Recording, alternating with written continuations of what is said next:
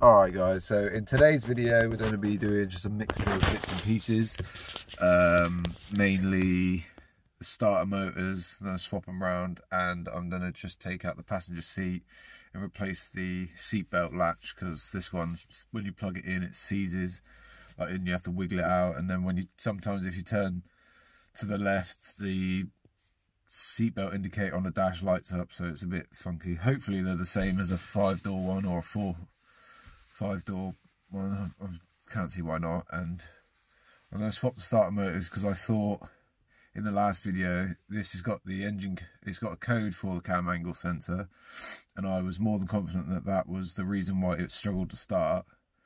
But I swapped them round and it's made no difference, so I'm going to swap the starters round. I'm going to show you how to do that, and then we're going to get the seats out. I'm not going to go, I might just do a quick time lapse of the seats. It's not very hard to undo. Just make sure that you disconnect your battery before you unclick the airbag. There's an airbag plug on the back at the bottom of the seat. Just make sure you disconnect the battery, because if you don't, you'll have a nice airbag light on your dash, so we don't want that. You're not going to need many tools. Obviously you need a 10mm to disconnect the battery terminals, 10mm socket, and then for the seats you just then need an M10 multi-spline sockets for the seat bolts, and then maybe a screwdriver to disconnect the airbag switch under the seat. So I'm going to set up the time lapse and do that quick, and then I'll see you, well, I'll talk back to you when I'm ready to do the starter motors, because it's a bit more in depth and you see a bit more hands-on then. So that's the plan for today. It's nice and frosty. I'll freeze my bits off. So yeah, let's get to it. I'll see you in a minute.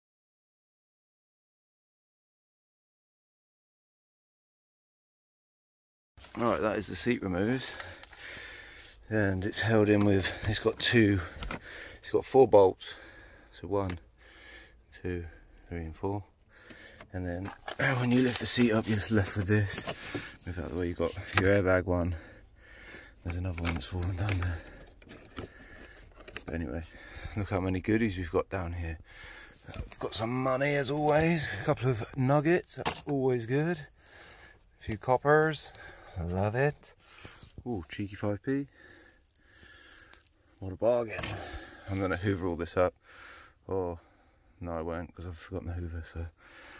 I want to get leather seats for this anyway, so I'm not too worried. Right, let's crack on, and well, actually I'll show you the seat. So it's just chilling. This is what we got to replace. So as you can see, there's a wire and it just clips in under here, and it looks like there's one bolt, and it looks like you've got to get it through the rail. There it is. Looks like an M6 or something like that. So once I've got the other one out of that car, oh yeah, I changed the wheels around as well off camera. So let me see if I can show you. I don't know what you guys think of them. I think it looks a little bit better. But if anyone can tell me why on the passenger side the wheel, it's got bare poke. Pokes past the arch. But on the driver's side, it's not too bad. But it's probably something to do with suspension.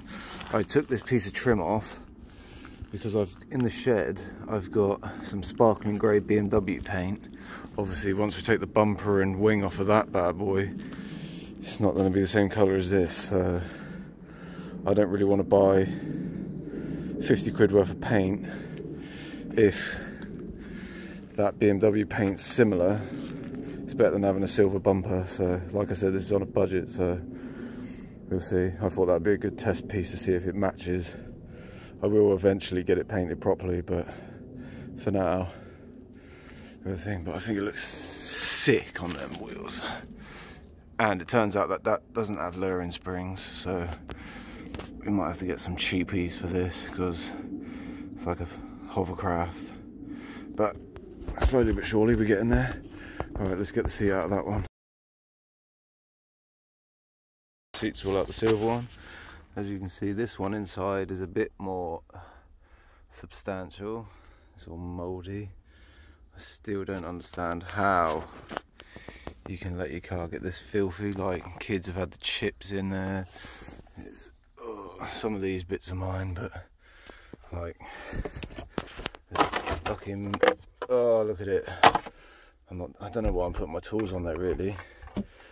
I'm thinking, but yeah, okay, so let's get this. Oh yeah, this piece had a nice cover on it that Mum's missing, so we'll take that. Oh, see, this is why you've got to look, cheeky nugs. Alright, let's get the seats next to each other and then we'll just see about swapping them bits around. So both the seats are next to each other. Now to access them little bolt that I showed you before, you want to, oh, I can't do this with one hand. You basically want to push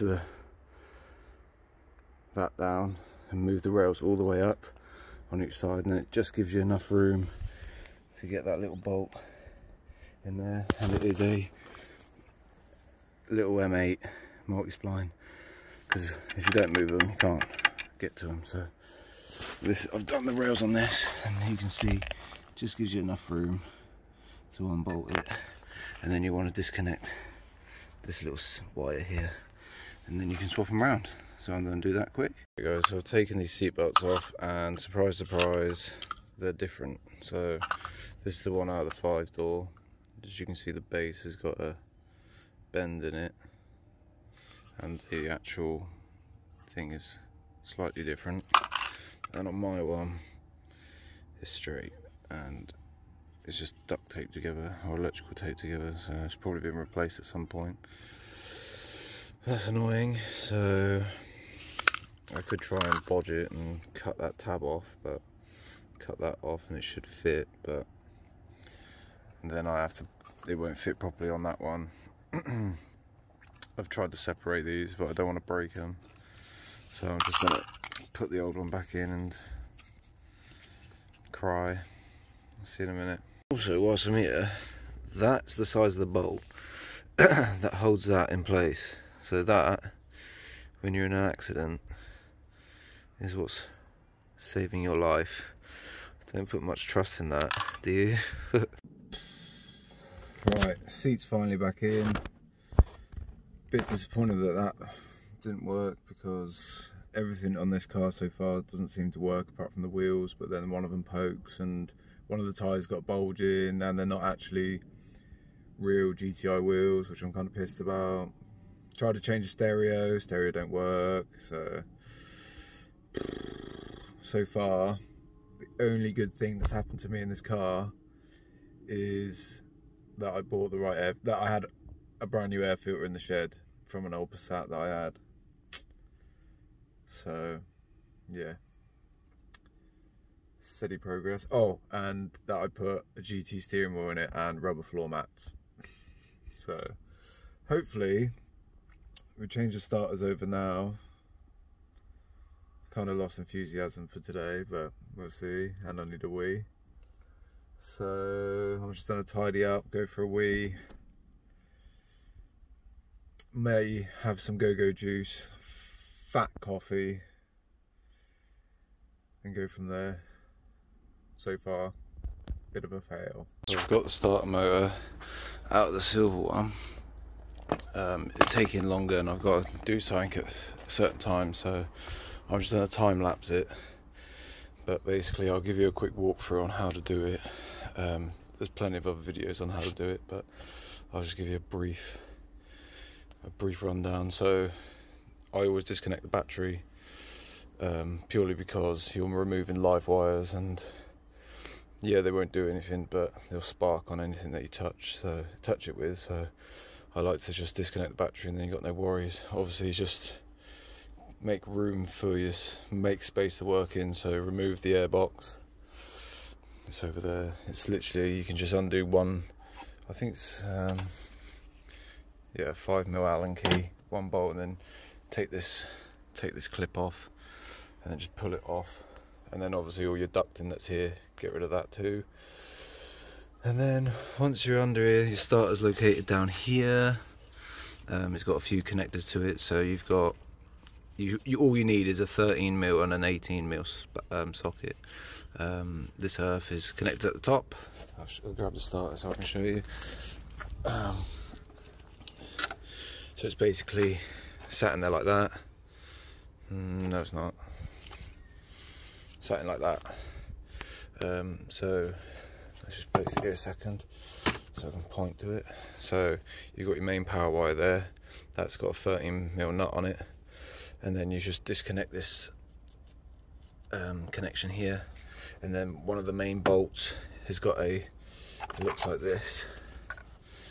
It's got a 13mm nut on the end which holds on that earth wire there, and then you've got an 18mm on the end, and just they're quite long. Zip that off, and then that's the top one done. And then you'll have to jack the car up just a tiny bit, just so you can get underneath. And then, I don't know if you can see, just where my finger is, there's a bracket which is held on with another 13. Whip that off and then just push the bracket out of the way, and then you're left with the last 18 bolt, which is exactly the same as that. It's a bit tight. I use an impact gun, but if you jack the car up a little bit more, you'll be able to get more leverage on it. And then once you've taken that out, you can just wobble it out and just bring it from the, I'd take it down from the bottom instead of trying to bring it all the way up here. So as you're down there, just wiggle it out, and then out she comes. I'm just going to give this one a bit of a clean, and then start tearing down this one. All my ducting on this is broken, so I might just sack it off, to be honest, but I'm not sure. And all that, but I'll keep that. I'll just replace it with this one. But yeah, so I'm just going to set you guys up in the corner and just give you a, I don't know, well, I'll try and get a, I'd love to just keep you like this, but I haven't got a tripod or anything, so, and I'm filming on my phone, so I'll try and balance you somewhere, but we shall see. So yeah, I'll get this done, and then hopefully the car will start a little bit better. I'll film inside the car to show you how it's going. Look at that front end though. Oof. Sucks I haven't got the fog lights. I need to get them too. Or I think you can get those honeycomb grills without the fog lights, so that would be a bit better, because fog lights are expensive. But there you go. Still looks better than this. We're here. Right, let's get this done. I'll see you in a minute.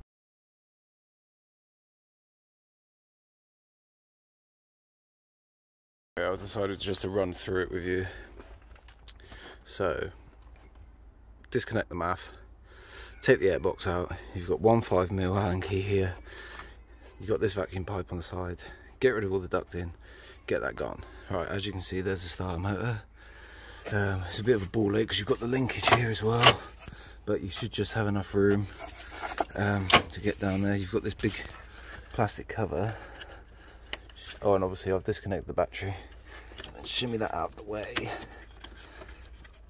and then you can see there's the main power, and then you've got that little connector there as well, so we'll get rid of that, and then shift that this way. You can see what I mean with the earth strap and the 13mm bolt nut on the end of there, and then once you remove that, it gives you access to the 18 that's there. And then I'll jack up the car. I'm going to shut up now. So yeah, I'm just going to remove those top bits, and then I'll show you what to do underneath the car. We're underneath the car now. You can't really see, I can't really show you. Just there, right in front of you, is the 13mm that's holding the bracket on. And you move that out of the way, and then it's the same process as the other one. It's got the 18mm. Then once you've got that out of the way, the starter will just fall right out. I'm going to go do that now. Guys, starter's all in and swapped round. Let's see if it's worked or not. Please, I'm hoping one good thing can come of today. Let's see how she starts. Ready? Exactly the same. Oh, I wonder what it is. It just does not like that one. Turn it, boom, straight away. This one,